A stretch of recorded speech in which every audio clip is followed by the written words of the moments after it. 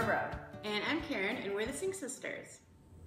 This is our tech bit on the Settings app, Privacy and Location Services. Okay, so today we're going to talk about privacy and location services. And those you can find in your Settings app. So I'm going to tap on that. And again, as we always say when we go into the settings, it looks a little bit different on the iPad and the iPhone. On the iPad, just because it's a bigger surface, you're going to have listed here all the apps that you can customize their settings, and then when you tap on one, on the right you're going to see what you can customize. Where on the phone, this will be one screen listing all the apps that you can customize, and then when you tap on it, this screen will come up and that'll be your second screen.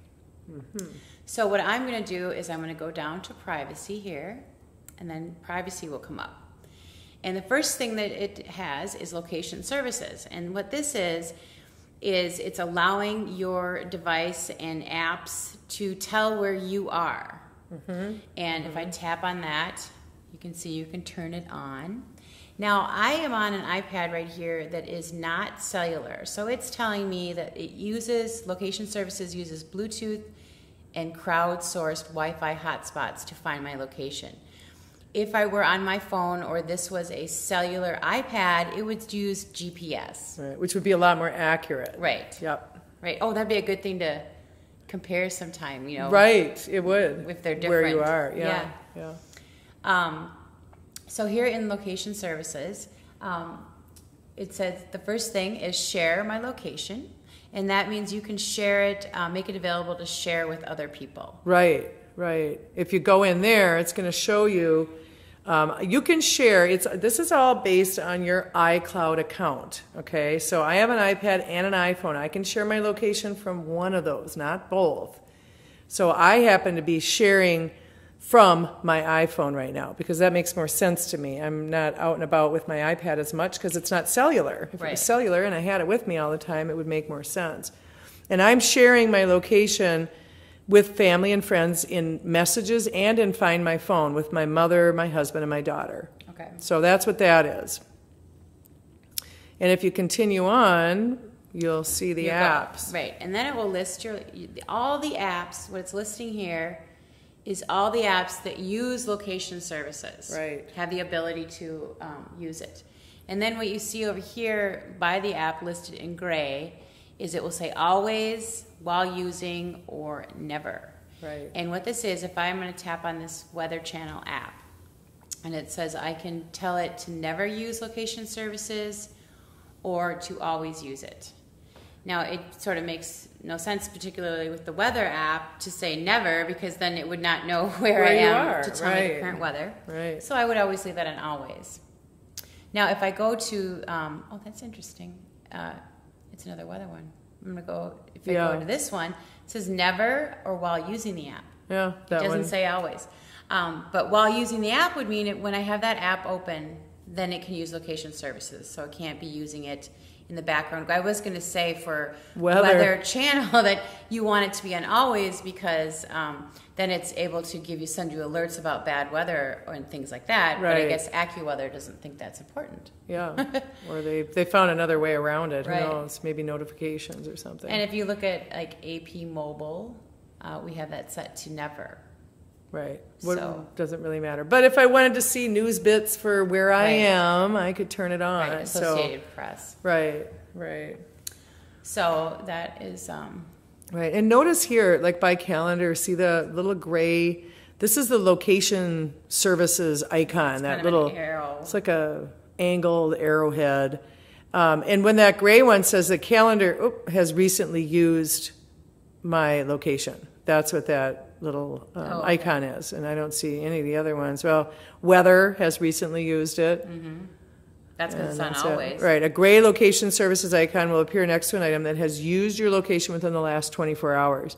If you forget, you can look down here at the bottom of the list. The purple one, it's recently used your location. And an outlined one is one that's using geofencing, which is a technology that's set up around a particular area, like a store, for example, might have geofencing set up, and it's kind of a network that they set up so that when you walk by it, your phone can pick up that geofence and it can say, oh, you're walking by Macy's, and they're having a sale. And, right. and if you have something turned on, it'll pop up and it'll show you that. Oh, yeah. Geofencing is kind of interesting, or even walking around within a store, it can show you, different items that you might be interested in.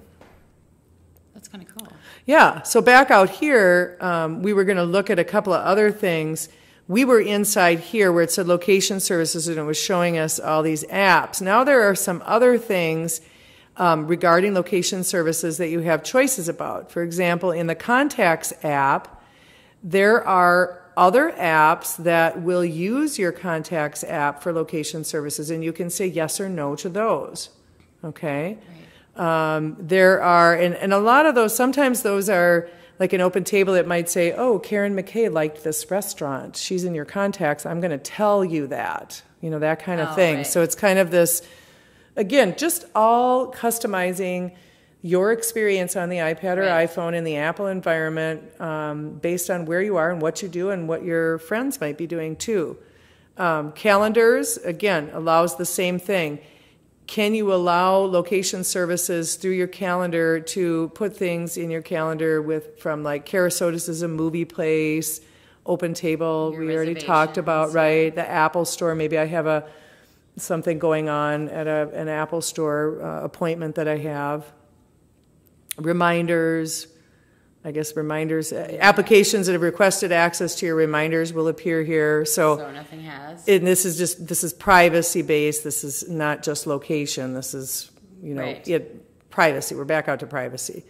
Reminders, any applications that have requested access to my reminders would be listed here, which they aren't. Photos stored on the iPad might contain other information, like where and when the picture was taken, and these things might need to connect into Photos, and I can turn those on and off, whether I want them to show up there or not.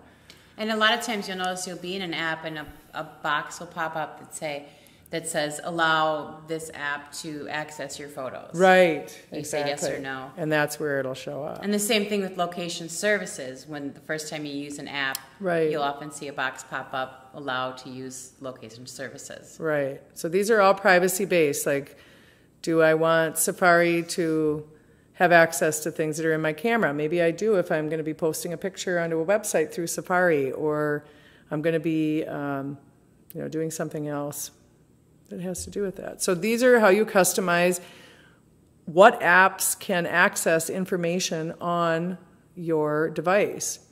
Right. Okay. Also social media, you get the same thing like with Facebook. Can these things access your Facebook account? Mm-hmm. And sometimes they get turned on by themselves. Like, okay, I don't even use FunBridge, so I'm going to turn that off. FunBridge? FunBridge! Is that even allowed? Is that even correct? Is Bridge fun? I think a lot of people think Bridge is fun. A lot of people love Bridge, and FunBridge is a fun game for them. Lyft is a ride service. That probably would allow them to, access my friends on Facebook and, turn that off. Turn those things off. Diagnostic and Usage. This allows you to send things to help Apple improve their products and services by sending daily diagnostic and data. I have it off right now because I was having a battery issue, but I typically like to keep it on. I like to help them improve their product. I think it's nice to do. But you can choose to do that or not do that yourself. And you can turn that off. And you turn it off because of your battery problem, because it's sending data Because it's sending data a lot, yeah. Maybe it's just eating up your battery. Right, yeah. But now, actually, I have a new iPad, so I should turn it back on.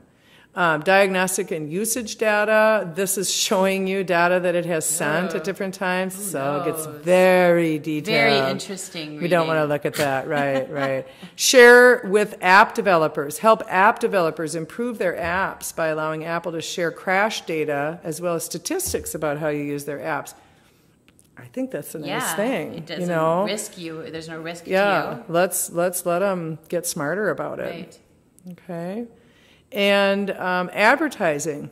You can limit ad tracking if you want so that it can't track you and show you things that you might be interested in. Right. Some people find that like creepy, like Big Brother-ish, right? Right. You can turn that off. Another thing I think we didn't show under location services, at the very bottom of the list of apps that might use location services, there's a system services tab. And this has a bunch of things that are, maybe more system-based with not specifically an app, but things like, for example, location-based alerts. Do you want to be alerted when you're in a particular place of something going on? Oh, there's a special deal going on at a store, things like that. That's location-based alerts. Location-based ads, being able to have ads pop up as you're walking around a mall or something, having them pop up. If you want that, you can turn that on. Setting your time zone automatically. Sharing your location, which I have turned on. Spotlight suggestions, so when you're in Safari and you type something in to search, should it come up with location-based suggestions? If you type in water park and you have that turned on and you're in some state that you don't know where you are, it'll come up and show you things based on the location that you're in first, which is a great feature. It is. And then you have some other diagnostic things that you can decide whether you want to share diagnostic and usage information with Apple. Again, I probably do want that on. I had turned that off because sometimes turning all that stuff off can speed up things if you have an older iPad. Right. And popular near me. That's also a good thing to turn on, I think, because then you can see things that apps and other things within apps within like the iTunes store or the App Store will come up and show you popular things around you. Right. And that's our tech bit on privacy and location services. Thanks for watching the Sync Sisters Tech Bit. And please subscribe to our channel.